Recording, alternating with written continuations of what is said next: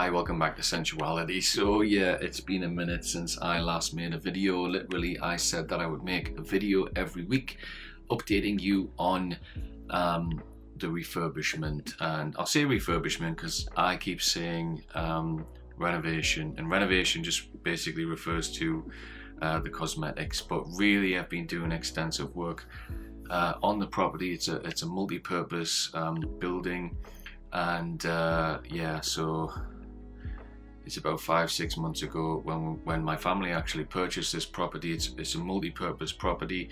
Part of it is a home for my family, and part of it is a business, is Scentuality perfume.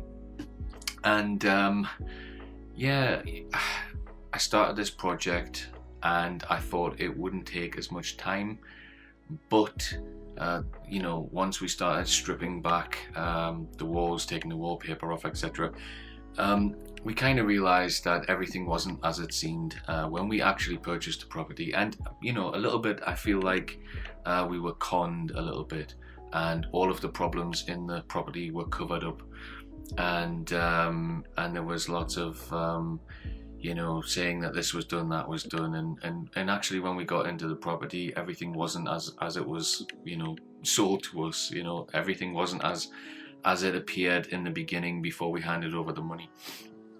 But despite that, I still feel like this place is home, and I still feel like it's a place for my business, and I do feel like my family is meant to be here. But because of all of this, because of a little bit of dishonesty and you know, things not being as they seemed when we first visited the property, you know, more work is required, and yeah, I'm basically doing it myself, so it's taking forever and a day, just to get everything complete. We've run into a few problems along the way. Some things, you know, aren't down to me, and they're not down to my time management, they're down to other people, so there is a lot of waiting involved. But we had a leak at Christmas, a burst water pipe, and that kind of set us back. That caused quite a bit of damage in the room that is to be my laboratory. It caused some significant damage there to the floor, to the kitchen, and to the downstairs bathroom. And thankfully that's all taken care of by the insurance, but it's a slow process. We've went through several weeks of a drying out process, and basically, you know, my laboratory has to be retiled. We have to have a new ceiling in the kitchen, and a new ceiling in the downstairs bathroom. So that kind of set the house back a little bit. And you know, in the beginning I thought I'll do the house first, move my family in, and then focus on the business. Now 5 months down the line, I realize I have to prioritize the business side of it, because the house part is going to take a lot longer, and I'll never get Scentuality up and running if I don't, you know, pay some attention to it now. So my plan is to sort of cut back on the house a little bit and just focus on getting the Scentuality part to the place where it needs to be, so I can produce my first perfumes. And you know, behind the scenes, in the back end, everything's taken care of. The legal side of everything, health and safety, all of the necessary things that you need in order to have a cosmetics business, I've already done and taken care of. So there's nothing stopping me other than you know, taking care of the Scentuality part of the house, which, you know, I have to build a corridor because I have to create zones in my business. So I have to have a laboratory, I have to have my office, and I have to have a storage room, and these three things have to be separated. So I have to build a corridor, and yeah, a few other things I had to take care of. I had to get some plumbing put through into my laboratory because I need to have running water, I need to have a sink, you know, we also had everywhere rewired, so there's new electric, so, you know, putting new sockets in, new electrical lines, all that kind of thing, that went through into my laboratory as well.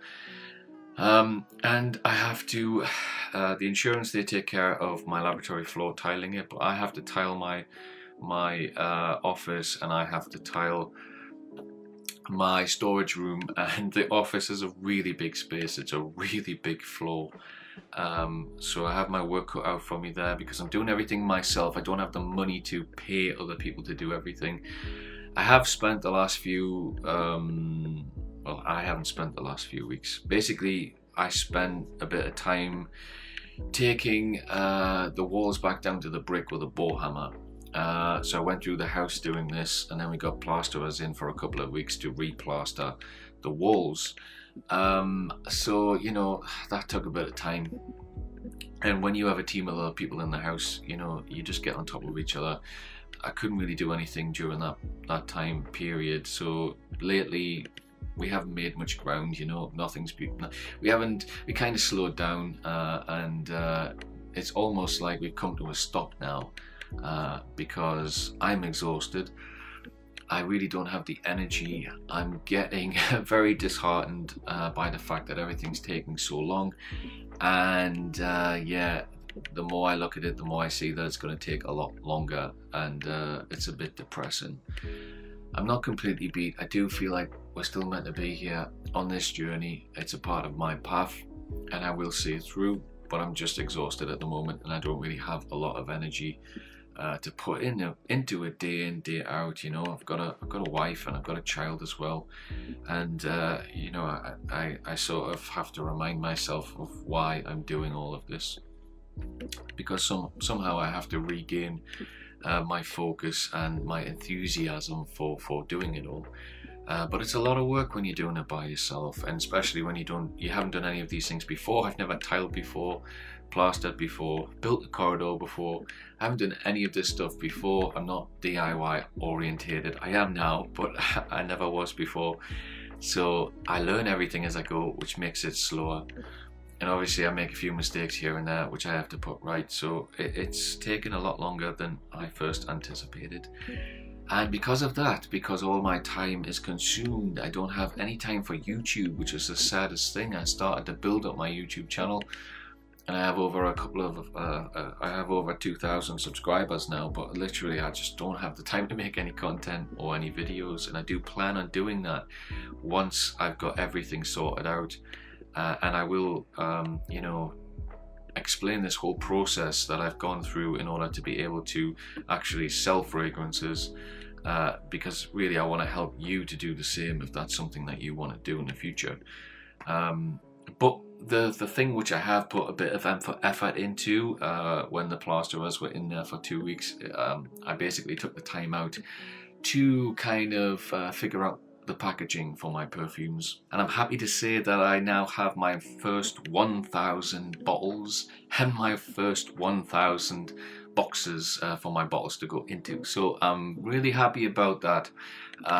It really gave me a little bit of inspiration just to push ahead with the house, although yeah, that's a mammoth enterprise, and nothing is working at the moment in order to give me enthusiasm for that. But I am happy that I have this element of my business sorted out. So that's really what I want to talk about today. It's just to share my packaging with you, show you my boxes and show you my bottles. So yeah, so this is my my boxes. Let's see if I can get that in focus.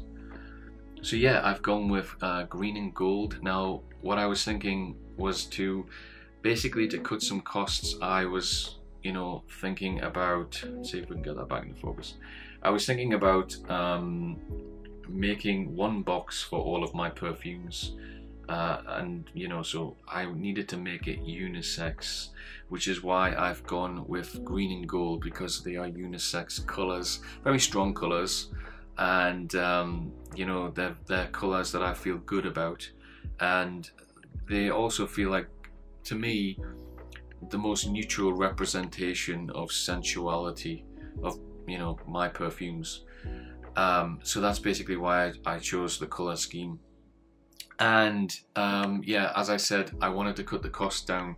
So basically all of my boxes will look like this, and each box will obviously have different labeling on there. The name of the perfume will be different, and obviously all of the the information on the back will correspond to the individual perfume. But essentially, this is basically what all of my boxes are going to look like, at least in the beginning. You know, you have to start somewhere. I'm sure as we go down the line, things will morph and change as I develop.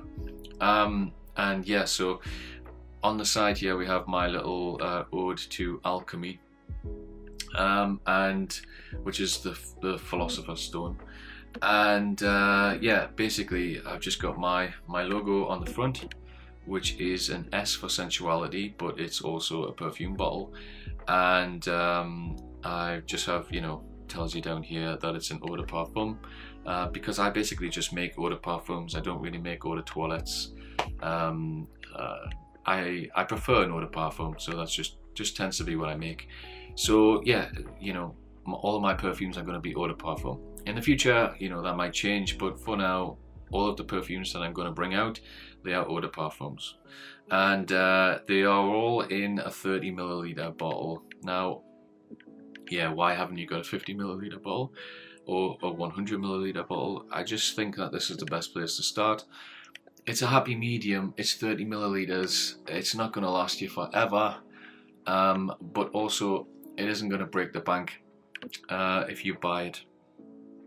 And yeah, costs again is another factor. 30 milliliters, you know, yeah, it's cheaper. I'm trying to cut costs down to actually launch my business. So, you know, these are the reasons why I've made these decisions with the box, with the size of the bottle. Yeah, that will change in the future as we progress, as I, you know, sell some perfume. That will definitely change, but you've got to start somewhere, and this is where I'm starting. So yeah, that's basically that. We have again Scentuality on the side, and the back, as I say, is where all of the necessary information with regards to the individual perfume will go. And yeah, I could have went with a matte finish, but I actually have a glossy finish on this box, which I think is quite nice on the top here. Again, if I can get that into focus, we also have my logo. And then if we open up the box, actually my logo is again on the lip, on the fold. Can you see that? Yeah, I don't think that's really in focus. And on the bottom I have a snake, because this is I wanted to put a symbol on for Scentuality. Perfumes, let's say the essence of Scentuality perfumes, because for me, so the snake, it represents the shadow, because I feel like there is something very primitive in everybody, and you know, perfumes, they mirror what is in us, and we mirror what is in them, because they show you what is inside of you, and you recognize that when you smell a perfume. You recognize yourself, you see yourself mirrored in a perfume, and for me, it's the shadow, it's the primitive, it's the primeval, it's the primordial self.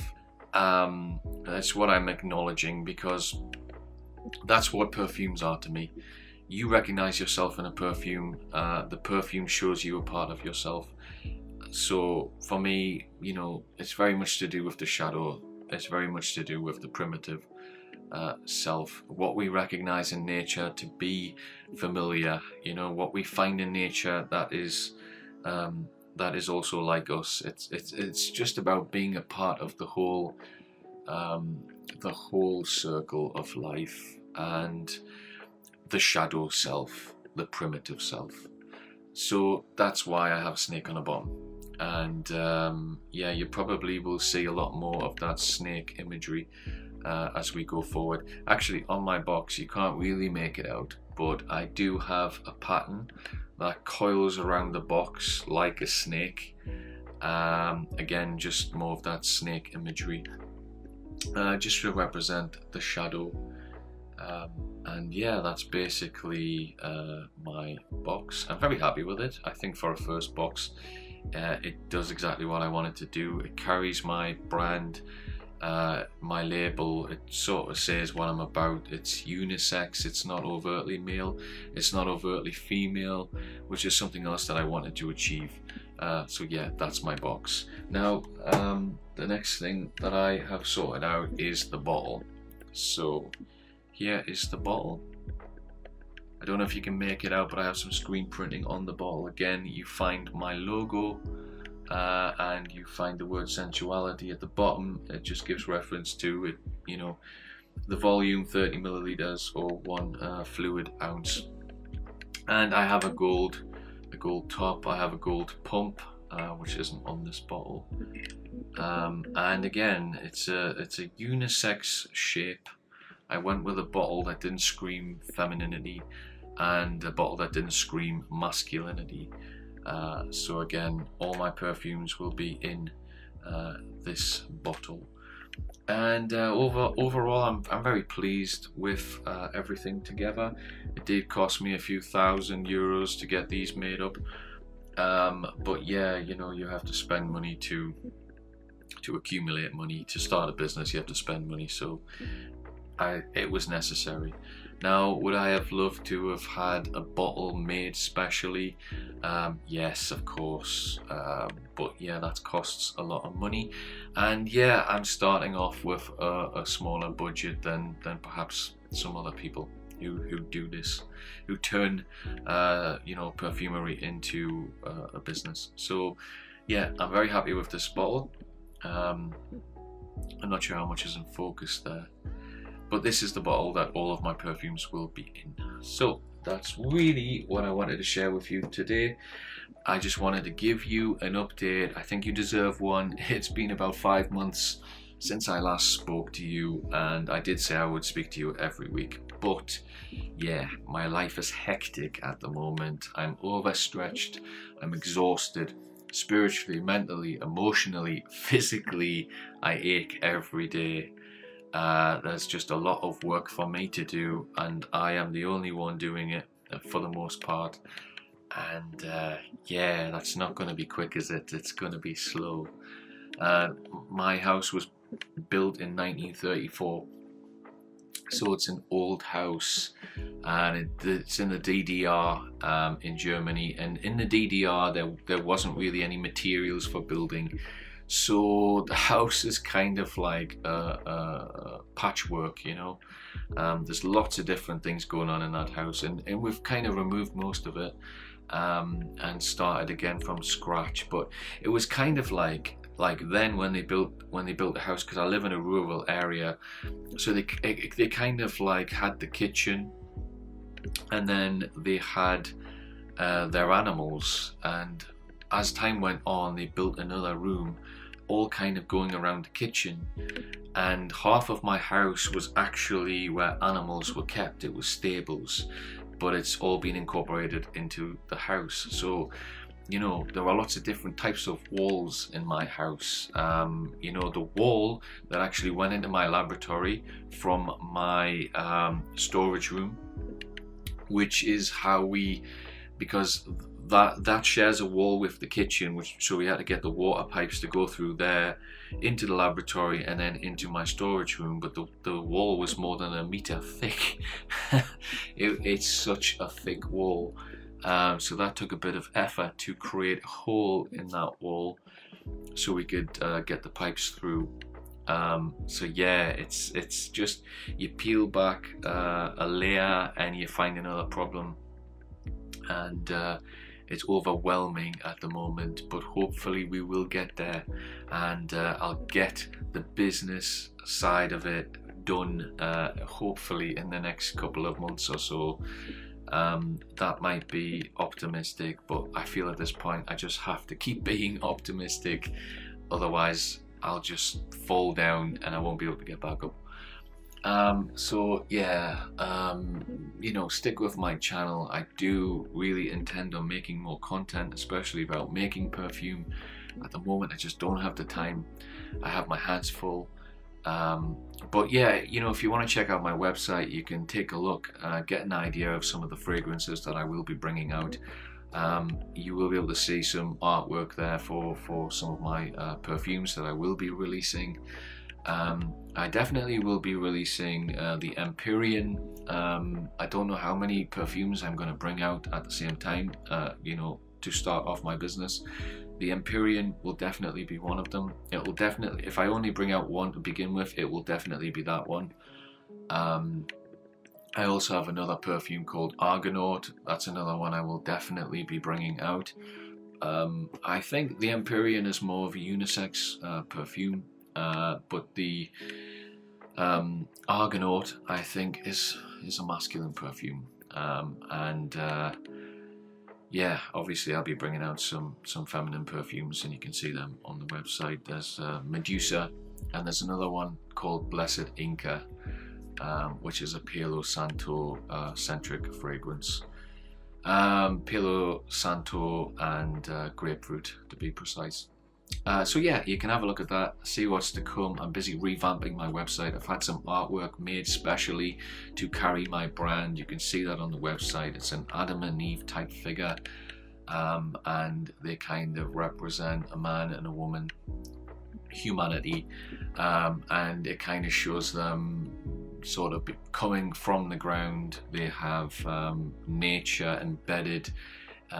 Sorry, I hit the microphone there. They have nature embedded into their bodies, into their clothes, and it's just basically to carry that theme of you know, nature being inside of us, seeing ourselves in nature, you know, just everything mirroring everything, the essence of life, and the shadow, the primitive that is within us all.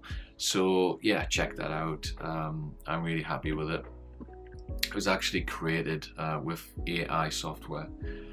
So yeah, that's all I've got for today. That's all I want to share with you. I will be back as soon as I can, and I do apologize as well for comments.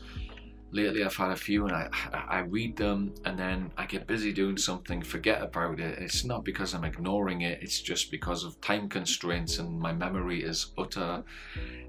Short-term memory just isn't good. If it goes in my long-term memory, it's there forever, but yeah, short-term memory is like a goldfish. So I do apologize for that. I will try to answer them all in a timely fashion as quickly as I can. So thank you for sticking with my channel. I urge you to keep sticking with my channel. There will be more good content to come. I will be launching some fragrances of my own, and I will be talking about my process to hopefully help you to do the same if it's something that you want to do. So thanks for watching, and I'll see you again shortly.